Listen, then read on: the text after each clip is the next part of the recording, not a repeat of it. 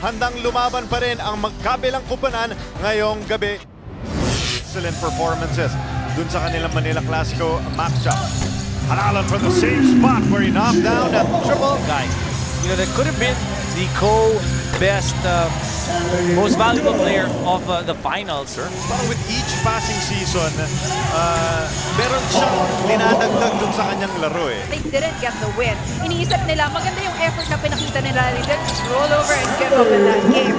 And I agree. Absolutely. Definitely agree. Kaya na yung record nila does not show, or it is not, kumbaga, proof kung paano. 2 from the charity stripe, giving the Hotshots a 1-point lead. Just underway once again here in the first quarter. And Tautuo Marano able to get his second basket of the game. Steal by Pringle, and he will go all the way for the layup. Second leading scorer in the conference. Itong si Stanley Pringle, what numbers he has been bringing as well.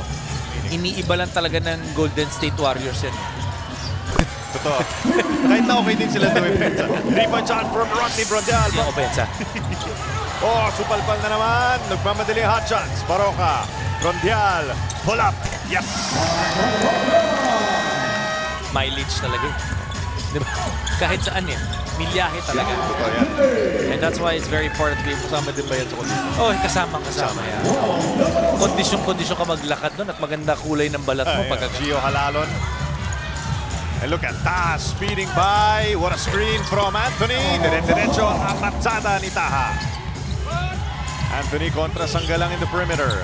Sean, the spin. Oh, pretty move from Sean. Up and under is good. Basic move by Sean Anthony. Paulie, top of the key. That's good. Yes. You know, Paulie is such a smart player. And case in point, trapping 2 defenders and going with the overhead pass over to Sanggalang for the layup. Hindi nakala ni Rafi Ribis na papasa sa kanya eh. Oh, look at Pringle teleporting once again to the paint and getting that layup to fall. 8 points for Stanley Pringle, leading scorer this conference. Pero nabawi naman kagad ni Sanggalang. game pace, even during practice, he doesn't really believe in taking it easy, and that really helps in him being consistent with his game. But 90 points per game. Problema kasi sa NorthPort, hirap din sila dumipensa. Look at Lee putting the moves on Taha. Napailing na lang si Paolo Taha sa ginawa ni Paul Lee. Pag sinabi si Norton, Brian Norton dapat. Libre si Jonathan Gray. That's a big shot to get some momentum on the side of NorthPort. For your teammates. Gray with the steal, trying to beat Lee to the basket. Jonathan Gray, what a move over the lethal weapon. What a finish by Jonathan Gray. Really one of those guys that can finish the fast break so well. 5 seconds step back from Melton to beat the first quarter, but we still have 3 seconds. Napakahalagang laban ng Magnolia at NorthPort Batang Pier. It's the Hotshots that take an 8-point lead heading to the next frame. Sanggalang over to Lee, 8 seconds. Paul has to jack it up over Anthony. What a shot! Volley from beyond the arc. Yan po ang ating 3-point shot. Ray, hatid sa inyo ng 13 Light imported brandy from Fundador. Huwag na nating sabihin Magumar John yung pangalan niya. Shots, Baroka jacking up a 3, no go. Gray, full head of steam. Iniwanan si Lurs at sa sahig. Blazers kakampi niya. Itong si Paulo Taha. Kapolanete naman sa bandang kaliwa, knocking down the triple. Kick out pass. Lanete's got 4. Extra pass to Gray. Tautua finishing for 2. Gorgeous ball movement by the Batang Pier. Kasi panghirap pakisabay kay Pringle, Gray. Tapos meron ka pang Tautua na kaya magbaba ng bola. Mabilis ka rin naman. Ha? Ang problema, ayaw mo bigay nga yung strength ng kalaban. You don't want to play to their strengths. Lanete. Halalon humahabol. Nice finish by Lanete for 2. What a quarter it's been for NorthPort. Make that claim. At yabang kakto lang naman yan. Did you just see kung ano yung ginawa ni Jonathan Gray? And CJ is also part of the slam dunk competition. So, busy day para sa ating number 1 pick. Trying to impose their pace on this game. 6 rebounds now for Tautua. Make that 7. Pringle! Oh! How Stanley Pringle does that, I will never know. Fast break points ball game. This is a facet of Tautua's game. Means effective ka na sa post. Right. Diba? Hindi ka naman double kung hindi kinakailangan eh. So that's something also that you need to practice. So una, 1-1 lang. Pag nakakapuntos ka na, to throw different kinds of defenses against you. And it's really also, again, the coach's way or kinakailangan responsibility ng coaches yan to be able to teach you how to pass off that double. Kananete. Diba? Kaliwete.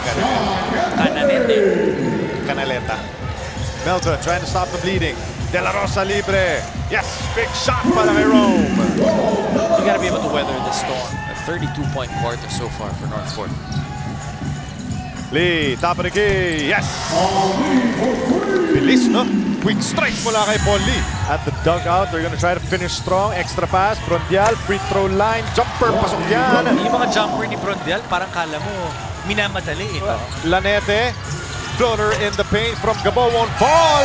And from out of nowhere comes Sean Anthony to tip in that shot to beat the buzzer. That's gonna count para kay Sean.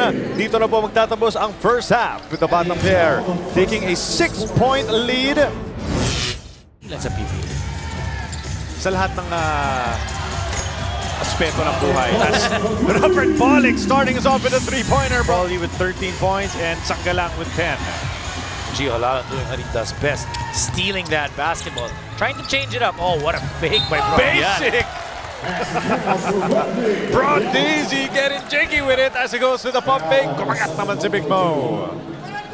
That's one thing I would say is, you know, he wanted Mo to be able to blossom. Yeah. Binigyan niya ng opportunity, binigyan niya ng oras, binigyan niya ng bola. Sanggalang sending it to no one. And Anthony with the slammer jammer.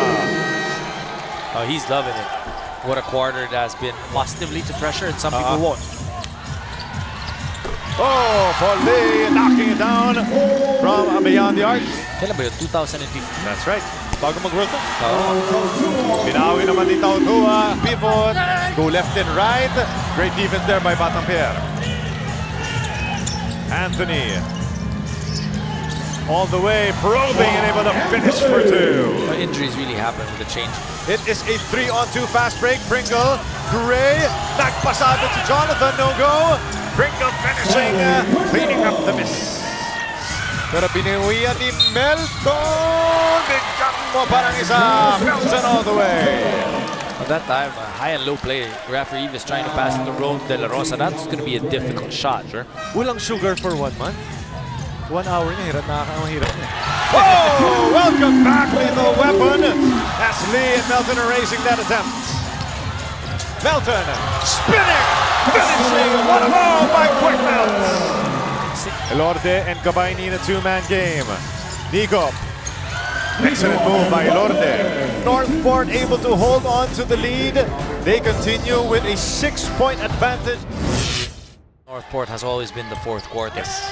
Diba? To be able to finish the fourth quarter. And we talk about the Magnolia Hotshots this conference. Lee in a handoff to Brondial. Paul, extra pass.